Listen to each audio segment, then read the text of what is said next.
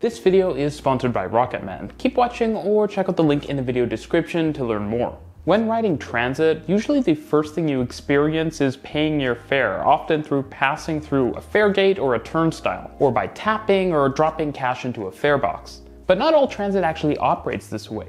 Many systems around the world don't have fare gates or turnstiles at all, or bad looks from the operator because you forgot your fare. And as it turns out, such systems have a ton of benefits and some drawbacks, so let's talk about them.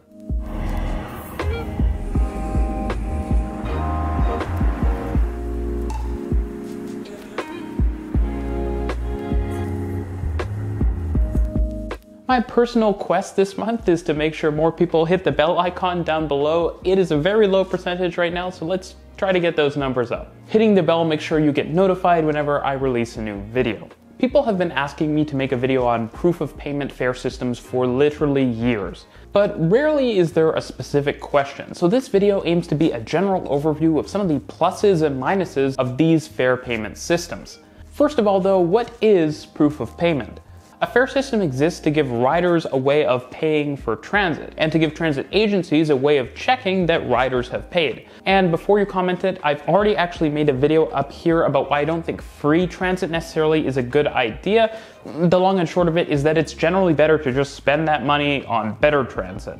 Now, in a proof of payment system, the way passengers prove they have paid is by having some sort of ticket or smart card which has been validated, hence the name. Rather than putting up a physical barrier or having a person check that people who pass a certain point have paid, in a proof of payment system you present passengers with various ways to pay and expect them to pay before getting on or shortly after getting on transit. For example, in such cases where there isn't a ticket machine at the platform or stop. This could all be summed up as the honor system. To be clear, there is enforcement of fares, but this tends to be via roaming or sometimes stationary officers who check that people actually have proof that they paid. Those who don't pay will often be fined or receive some sort of strike.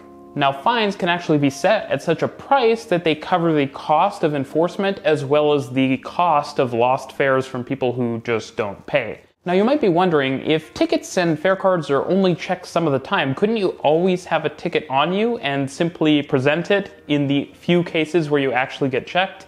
No. This is why validation exists. If you don't have, say, a monthly or weekly pass that is valid within a certain date range that you can just show or tap in some cases, you have to validate your ticket or tap on with a fare card so that you have an active fare.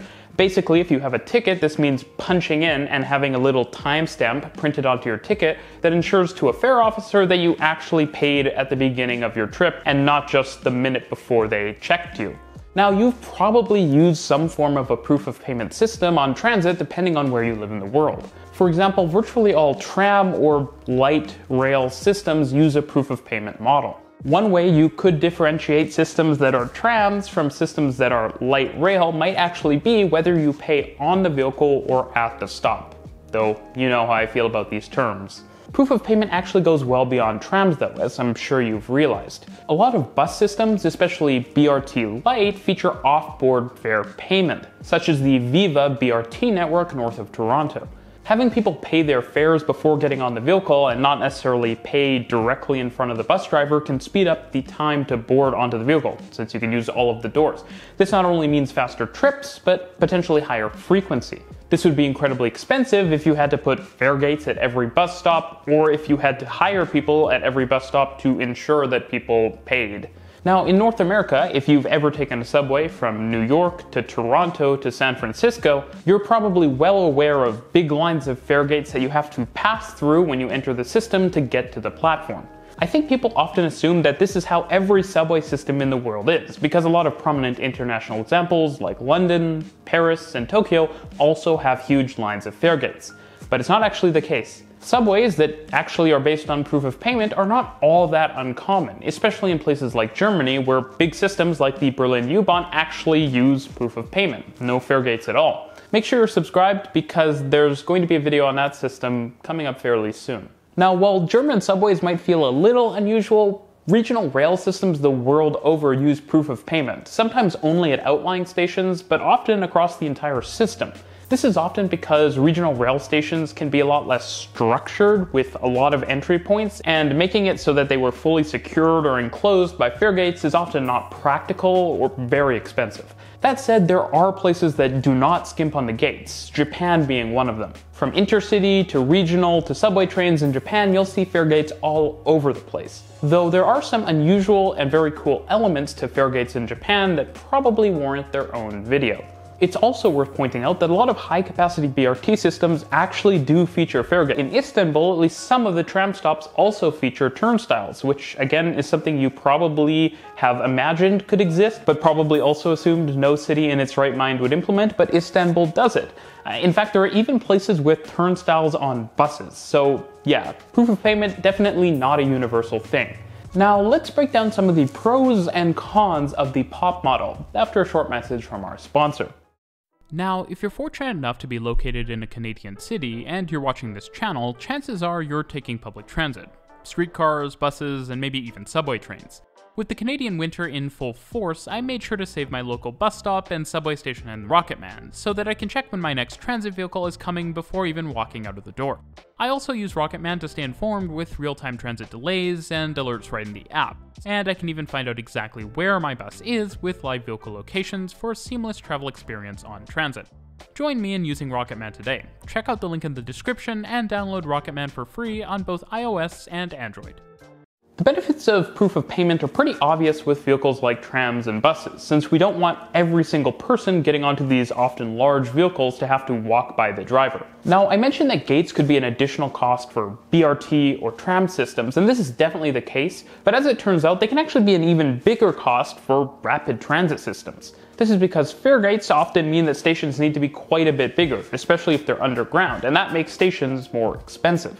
Large arrays of fare gates often require a big, wide space, and they require space before them and after them for people to actually enter and exit from the fare gates safely. There also needs to be adequate space before the fare gates for ticket machines and the like, and circulation all over the place, which means that fare gates take up a lot of space. And since you need that space before and after the fare gates, that means that you often have to extend the length of different parts of your station. And since that space has to fit somewhere, that often means adding an additional level to a station, making it way more complicated. If you have a subway station with proof of payment and an island platform, you can literally just have stairs and elevators that go direct to the platform. No need for an intermediate level at all.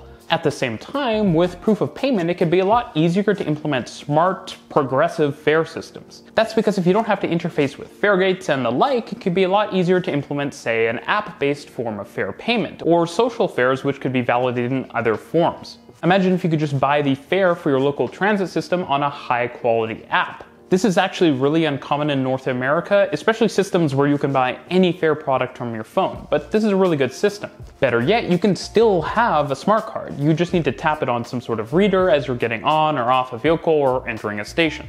As you might be able to tell if you've watched my videos for a long time, I've sort of changed my mind on this, as well as some other issues since I first got into the transit space, and I'm going to make a video in the future talking about some of the things that I've changed my mind on over the years. I used to think you really needed fare gates to have a proper metro system in the past, but I can see the benefits of both approaches these days. One last point worth mentioning for proof of payment systems is that data privacy is less of a concern, as we know it is increasingly becoming around the world. That's because your fare is a lot less likely to be tied to you directly, as well as the exact trips you're taking. This is a plus, but I'll also make the case that it may also be a negative. A good transit agency should be able to anonymize data from things like fare gates and smart cards to be able to do really in-depth analysis of the trips people are taking to enhance service, and this can be a lot more difficult with a proof of payment system. There are other issues too. Forgetting to pay is a real one that I've faced, especially in Toronto with Go Transit. It's not an intentional thing, obviously. It's literally forgetting. In many cases, stations put the fare payment tap points out of the way, so when you're rushing for your train, it's easy to bypass them. Some systems solve this pretty well by essentially creating a gate line of tap points, but you have to consider whether that's basically no better than just having fare gates. Another option I mentioned before is having central stations or underground stations with fare gates and outlying ones with tap points. That way it's a little harder to forget. Another issue you often see though with tap points is that they're difficult to place. Placing them far away from the train platform often means placing way more of them, since there are often many entrances and exits to large regional rail stations.